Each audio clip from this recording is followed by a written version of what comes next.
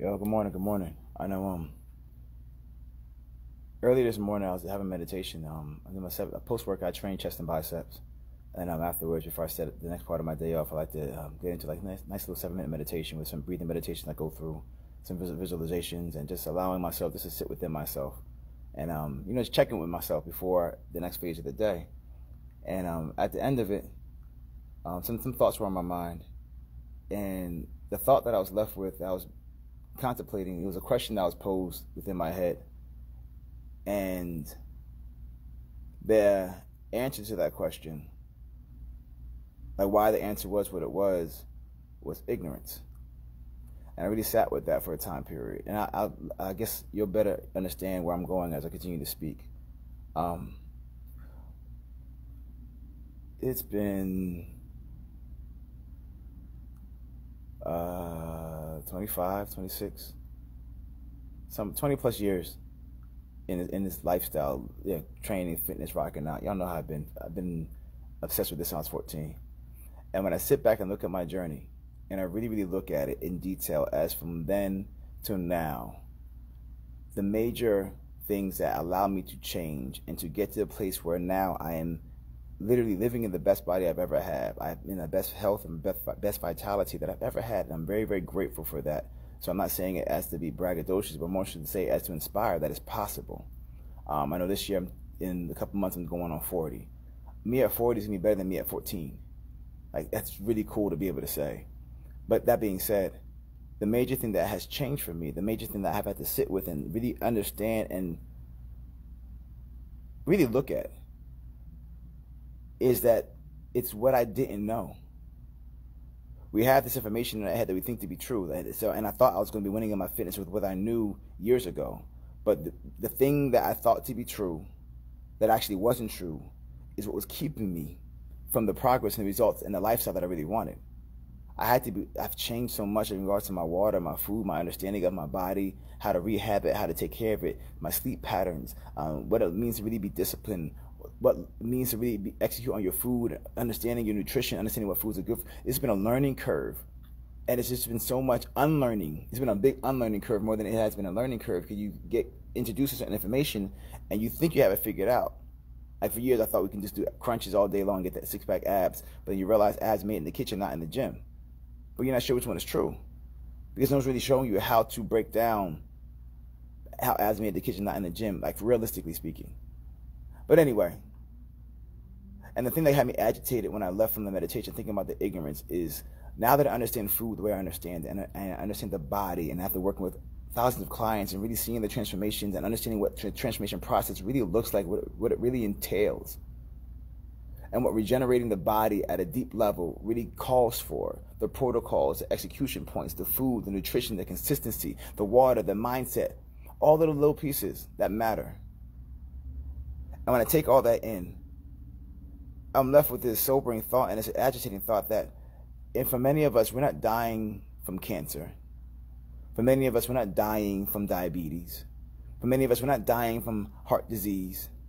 We're not dying from strokes. We're dying from that as an end cause, but it's not the root cause. The root cause of many of them, for many of us, unfortunately, is just ignorance. What we don't know, or what we know to be true that just ain't so. I think Mark Twain said something to that degree.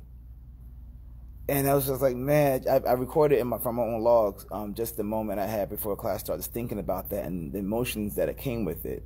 But I just want to let y'all know, like, we can do better. We're in a position to do better. And well, as I said earlier in my recording, is I guess in this next season of my life, what I really desire to do, one of the many things, is to be able to shine as much light on ignorance as possible.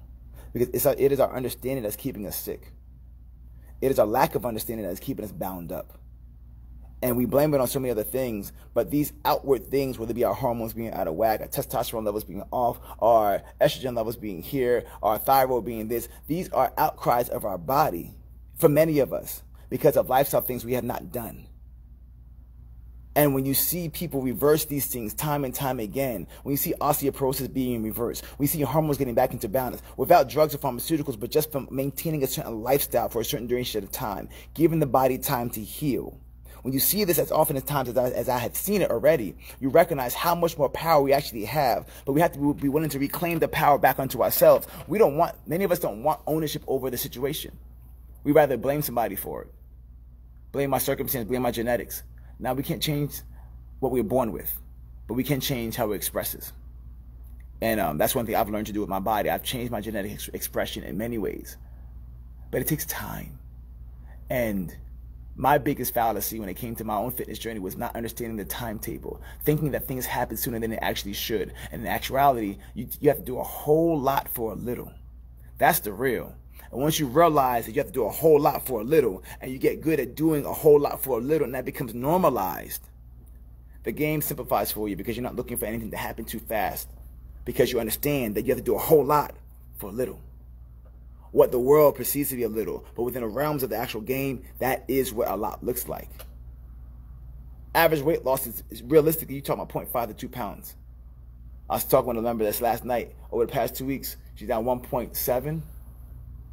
But because of our understanding of fat loss, what it looks like, we believe every single week we should be down 5-10 pounds. If we're not down 5-10 pounds, we're doing something wrong. But that's how the game is set up, to distract us. In actuality, realistically, you're talking about 0.5 to 2, week by week by week. When you're in the real grind, when you actually got all that junk out your system and you're in the real meat of your fat burning, that's what it is. And what it took for me to get 2 pounds a week off my body, I had to do cardio 6 days a week, multiple times. So we have a mismanagement of our understanding. So therefore, my goal in this next season is to help bring forth as much understanding as possible, clear up as much ignorance as possible, for the hope that we can all live better and as we age and not have to suffer so much along the way. Most of the suffering sometimes is unnecessary. So our goal is basically let's do better. So let's clear up the ignorance more and more. And I have that agenda to do that.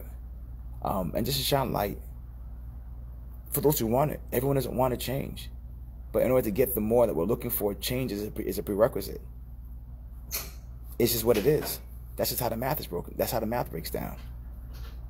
If we want to grow, we're asking for change. But oftentimes you want to remain the same and still get growth. It doesn't work that way. We have to get uncomfortable.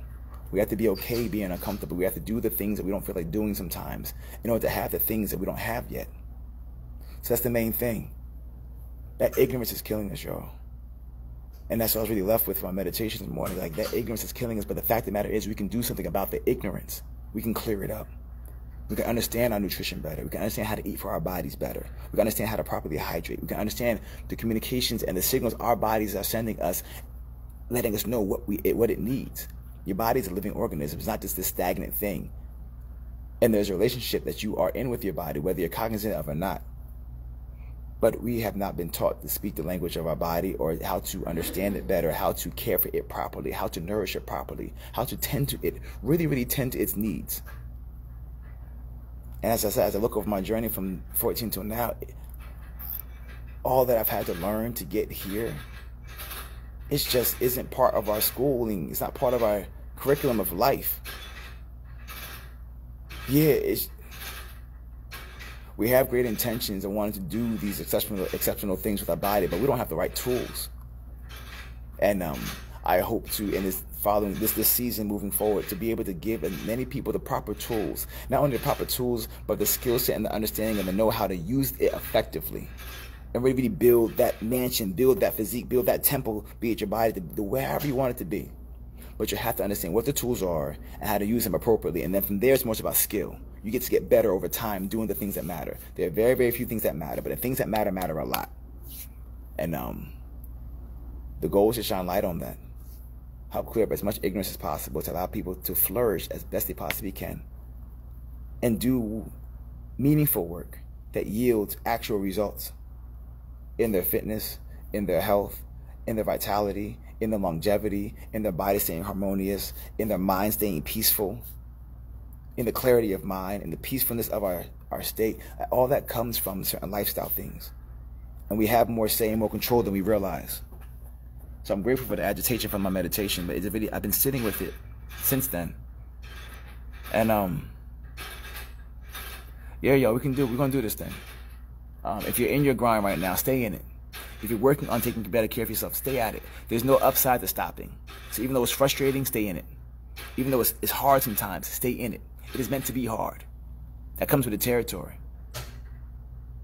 Embrace the hard. Make hard normalized. When you do that, the game simplifies. Some days are great, some days aren't. But every day you're breathing, we got to work. Do something meaningful each day to take care of you.